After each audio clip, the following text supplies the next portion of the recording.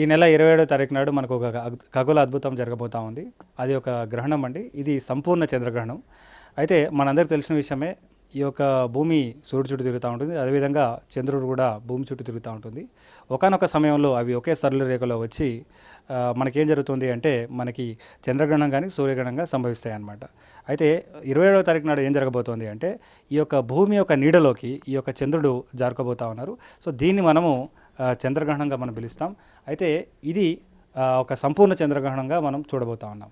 ఇది నిజంగా చెప్పాలంటే మన భారతీయులకు చాలా మంచి ఒక అవకాశం అని చెప్పుకోవాలండి. ఎందుకంటే గత 7 సంవత్సరాలు కనుక మనం తీసుకున్నట్లయితే మనకి గ్రహణాలు సంభవించాయి, కానీ అవి పాక్షికంగాను సంభవించాయి, లేదా ఒకవేళ పాక్షికంగా కానీ సంపూర్ణంగా సంభవించినప్పటికీ అన్ని ప్రాంతాల్లో కనపడలేదు. కానీ ఈ గ్రహణం ఒక స్పెషాలిటీ ఏమిటంటే భారతదేశంలో ఉన్న పౌరులు ఎక్కడున్నా సరే ఈ యొక్క గ్రహణాన్ని డైరెక్ట్గా వీక్షించే ఒక మంచి అవకాశం మనకు వచ్చింది. ఇది 7 సంవత్సరాల తర్వాత మొత్తం దేశవ్యాప్తంగా ఉన్న ప్రజలందరూ కూడా ఒకేసారి చూసే అవకాశాన్ని రావడం అనేది చాలా గొప్ప విషయం అని చెప్పుకోవాలి. ఒకవేళ మనం టైమింగ్స్ కనుక మనం చూసినట్లయితే ఇది 27, 28 తారీఖు నాడు సంభవిస్తూ ఉంది.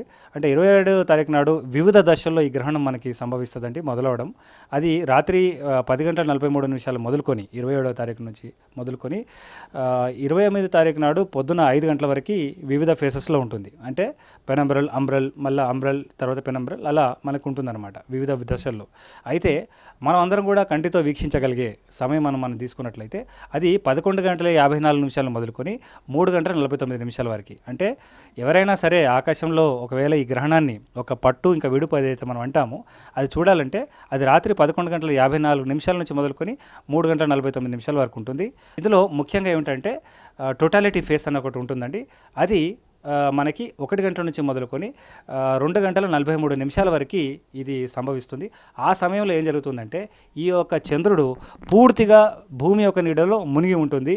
అంటే చాలాసేపటి వరకు మనకి ఈ చంద్రుడు మనం ఏదైతే మామూలుగా చూస్తామో అలా చూడకుండా కంప్లీట్గా ఒక ఎర్రటి కలర్లో వెళ్ళిపోయినట్టుగా మనకు అనిపిస్తుంది. కారణం ఏమిటంటే ఈ యొక్క చంద్రుడు భూమి నీడలోకి వెళ్ళినట్టుగా ఉంటుంది.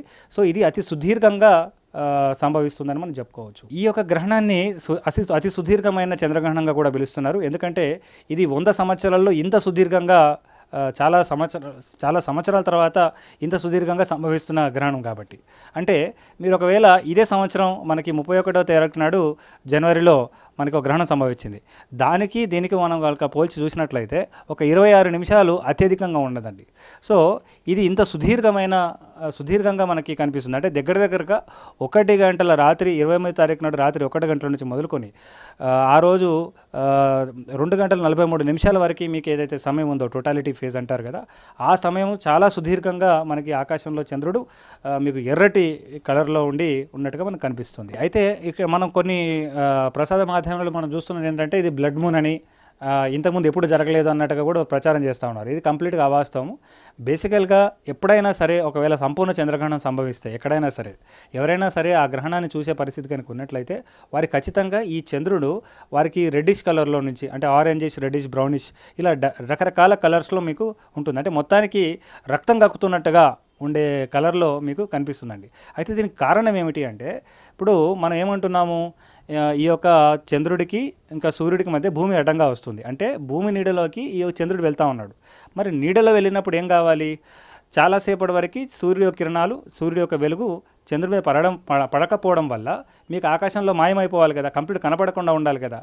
కానీ దాని విరుద్ధంగా ఏం జరుగుతుందంటే ఇది కంప్లీట్గా కనబడకపోయే పరిస్థితుల నుంచి ఎర్రటి కలర్లో కనిపిస్తుంది. కారణం ఏమిటంటే అండి, మన భూమి అడ్డం వచ్చినప్పటికీ పూర్తిగా సూర్యుడి యొక్క కిరణాలని మన భూమి అడ్డుకోవట్లేదు.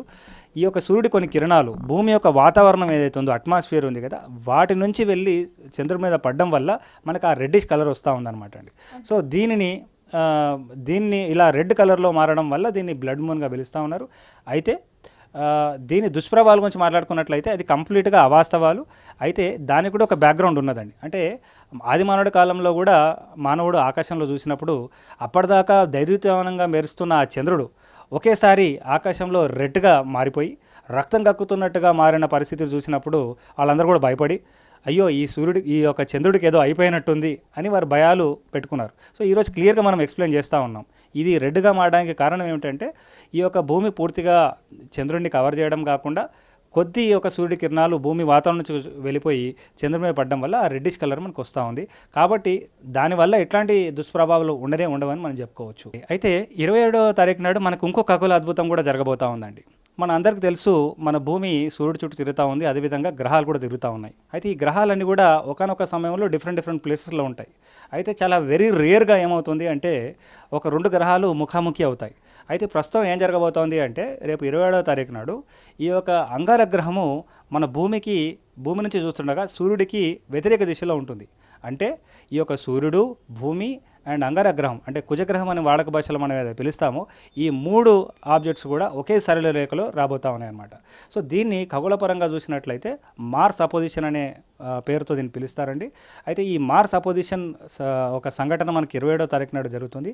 ఇలా జరగడం వల్ల ఏమవుతుంది అంటే ఆ ఒక అంగారక గ్రహం ఏదైతే కుజగ్రహం అని వాడక భాషలో పిలుస్తామో ఆ కుజగ్రహం మన భూమికి అతి సమీపంగా ఉంటుంది, అతి కాంతివంతంగా ఉంటుంది, అది పెద్దగా కూడా మనకి ఆకాశంలో కనిపిస్తుందండి. సో ఈ యొక్క దగ్గర రావడం అనేది 31వ తారీఖు నాడు సంభవిస్తుంది అనమాట. అయితే అలా రావాలి అంటే 27వ తారీఖు నాడు ఈ 3 ఒకే సరళ రేఖలో రావాలి. అయితే ఈ యొక్క అంగారక గ్రహం మన భూమికి దగ్గర రావడం అనేది ప్రతి 2 సంవత్సరాలకు ఒకసారి మాత్రమే జరుగుతుందండి. అయితే గతంలో కూడా ఇలా జరిగింది.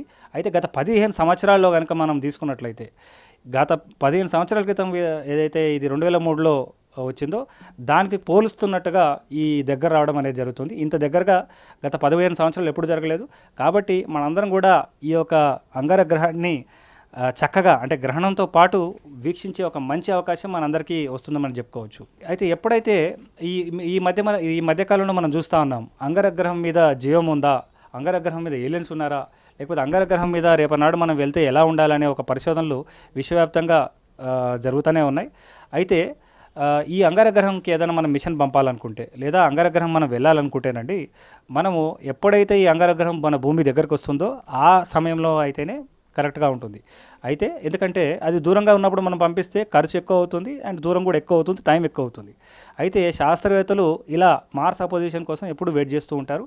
సో ప్రస్తుతం ఈ సంవత్సరంలో ఆ మార్స్ అపోజిషన్ని దృష్టిలో ఉంచుకొని నాసా వాళ్ళు మే నెలలో ఆల్రెడీ ఒక మిషన్ని పంపించారండి. ఇన్సైట్ అనే మిషన్ని పంపించారు.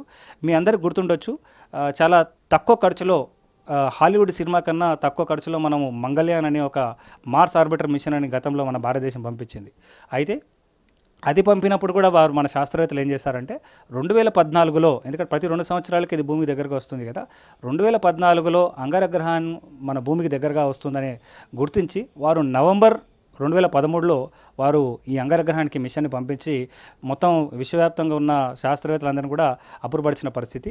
ఒకవేళ 2013లో కనుక మన శాస్త్రవేత్తలు పంపకపోతే 2016 లేదా 2018లో మాత్రమే ఆ అవకాశం అంగారక గ్రహం మనకి ఇచ్చేది. సో మొత్తానికి ఇలా అంగారక గ్రహం భూమికి దగ్గర రావడం అనే దాన్ని దృష్టిలో ఉంచుకొని శాస్త్రవేత్తలు చాలా నేర్చుకునే అవకాశం ఉంటుందని మనం చెప్పుకోవచ్చు. అయితే ఈ ఖగోళ సంఘటనలు అంటే ఈ యొక్క చంద్రగ్రహణం కానివ్వండి, అంగారక గ్రహం భూమి దగ్గర రానివ్వండి, ఇవన్నీ కూడా చాలా స్వాభావికమైన ఖగోళ సంఘటనలు అండి. అయితే కొంతమంది మాత్రం ఇట్లాంటి ఖగోళ సంఘటనలు సంభవించినప్పుడు రకరకాల ప్రచారాలు చేస్తూ ఉంటారు.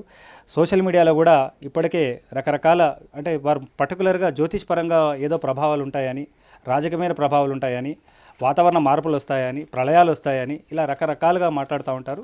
అదే కాకుండా ఒక వ్యక్తి యొక్క జీవితాల్లో కానివ్వండి పలానా రాశి వారికి ఏదో జరిగిపోతుందని చెప్పేసి వారు మాట్లాడుతూ ఉంటారు. ఇది కంప్లీట్గా అన్సైంటిఫిక్ అండి. సైన్స్ ఏవి ఇట్లాంటివి గుర్తించదు.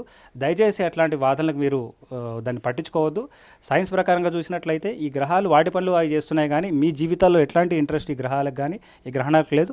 అయితే మితిమీరిన ప్రచారం మాత్రం మీడియాలో జరిగి మనందరినీ భయాందోళనకు గురి చేసి మభ్యపెట్టే ప్రయత్నాలు చేసి కొంతమంది వారు కొన్ని పునస్కారాలు కొన్ని బిజినెస్ కూడా వాళ్ళు చేసుకునే ట్రై చేస్తూ ఉంటారు. సో దయచేసి మనం అట్లాంటి దాన్ని పరిగణలోకి తీసుకోవద్దనేది మా ఒక రిక్వెస్ట్. అయితే ప్లానెటరీ సొసైటీ ఆఫ్ ఇండియా తరఫు నుంచి మేము ఒక పోలీస్ వారికి ఒక రిక్వెస్ట్ చేయదలుచుకున్నామండి. అదేంటంటే మొన్నటి 31 జనవరి నాడు ఏం జరిగింది, ఒక చిన్న పాపని కొంతమంది ఎత్తుకెళ్ళిపోయి ఆ అమ్మాయి తల నరికి ఏదో శుద్ర పూజలు చేసిన పరిస్థితి మనం చూసాం.